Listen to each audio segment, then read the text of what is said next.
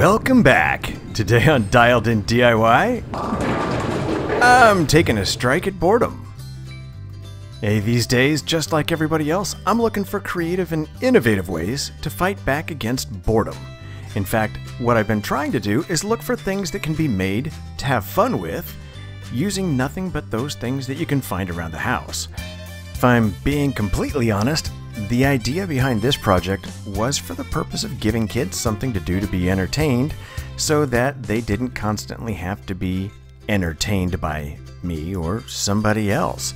It just so happens that this project turned out to be very entertaining for the whole family.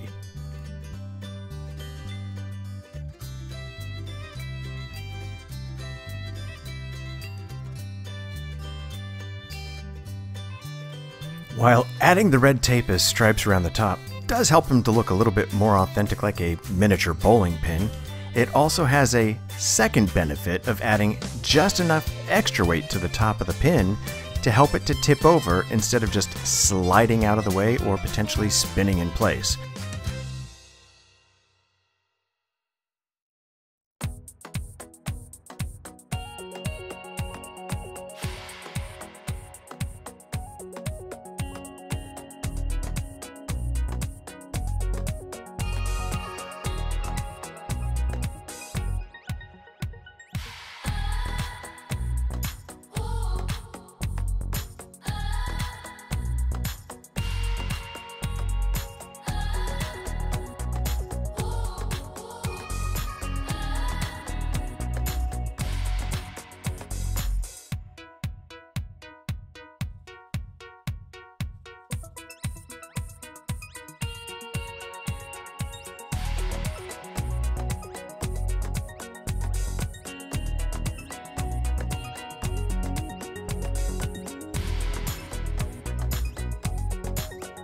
Just as an added little user tip, I have purchased a bunch of different kinds of duct tape in the past that were different colors for the purposes of decorating things. I found that they don't all stick very well or as well as other forms of duct tape, in which case you may want to make some thin strips of packing tape to go around the colored duct tape, just to help make sure everything sticks well as you continue to play with these. Step 2 of this project has multiple purposes as well. It starts off by providing a little extra control to the game, but some extra consistency, which helps out players of different ages as well. Yep, these days, everyone seems to be getting a lot more stuff in the mail or delivered to the home. Kind of makes this next step much easier to do for free, because there's a lot of extra scrap cardboard lying around.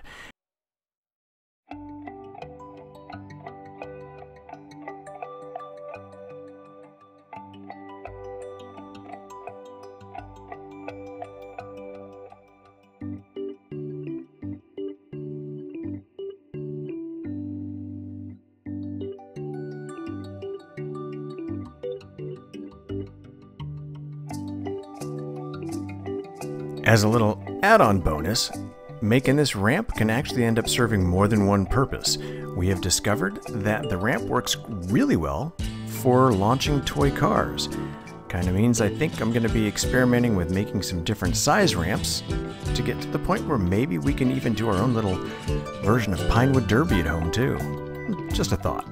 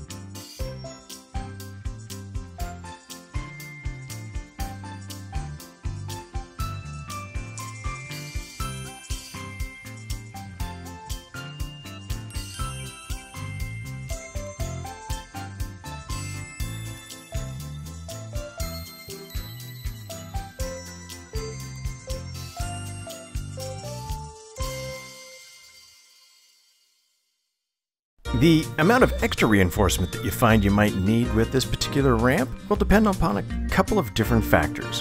One, the thickness or strength of the cardboard that you're using. The thinner the cardboard, the more support. But also the age and maybe general demeanor of the people that are playing bowling with you. The more likely they are to push or lean into it, the more you're going to want to reinforce it, because it's just cardboard after all.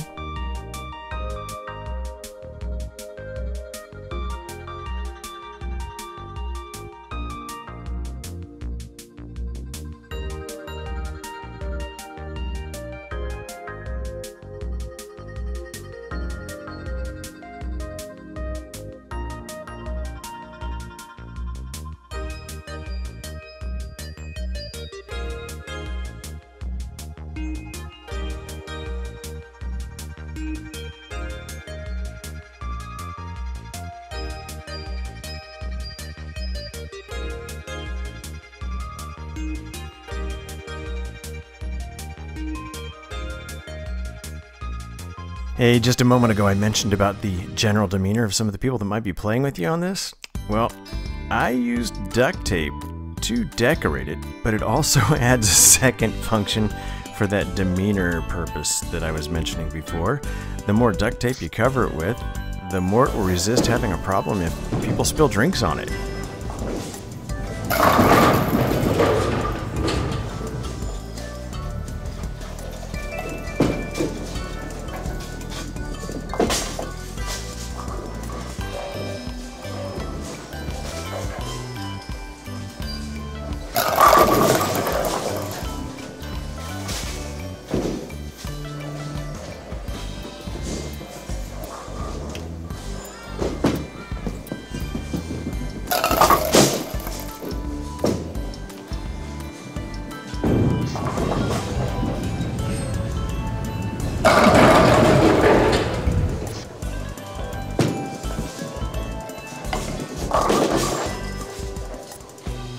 Thank you very much for sparing some time out of your day to take a strike at boredom with me.